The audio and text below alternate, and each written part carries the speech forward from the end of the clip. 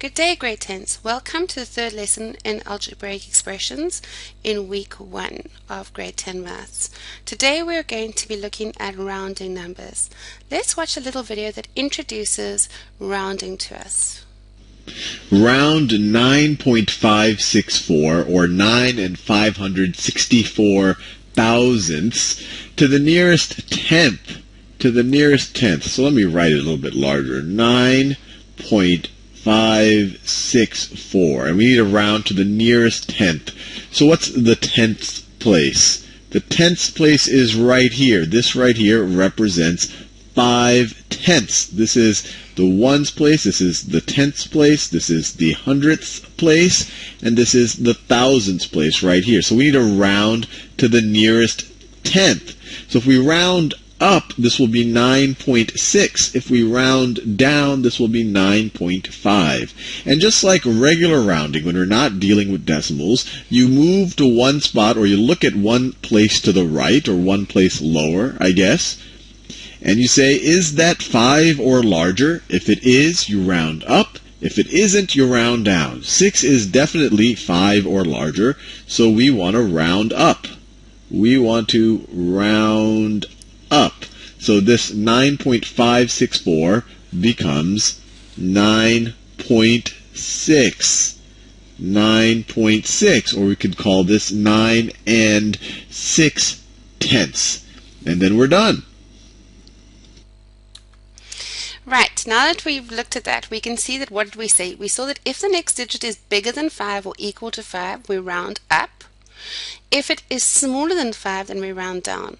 So now let's look at some examples. If you're rounding off to 2 decimal places, we look at the third decimal place.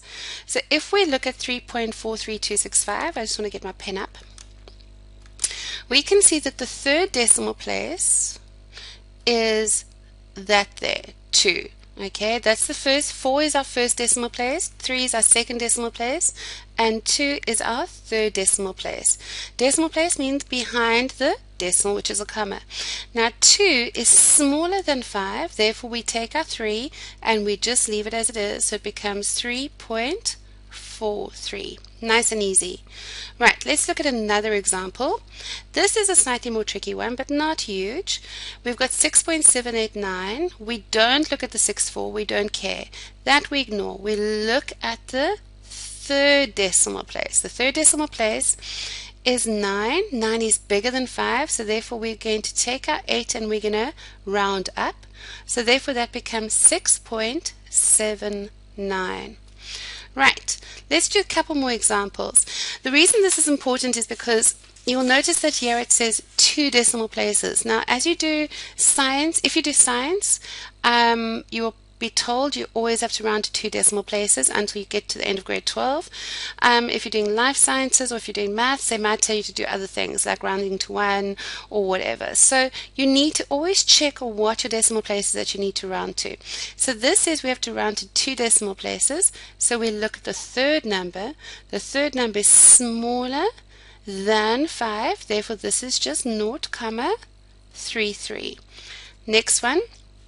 This time we are rounding to 1 decimal place. So we look at the second place, which is again smaller than 5. So it's 345.13. 345.13, sorry. But this tells me, the 3 tells me that it's lower than 5. I'm rounding to 1 decimal place. So my answer therefore is 345.1.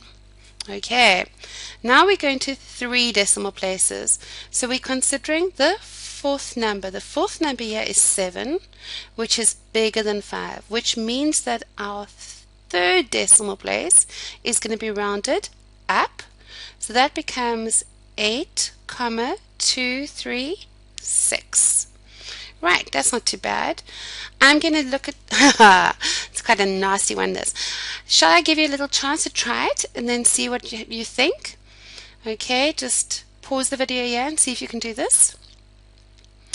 Right, let's have a look at it. It says that it's rounding to 2 decimal places, So in fact we're supposed to be rounding this off, and that means we have to be looking at 9. But do you see that 9 is bigger than 5? So that means that 9 has to round up.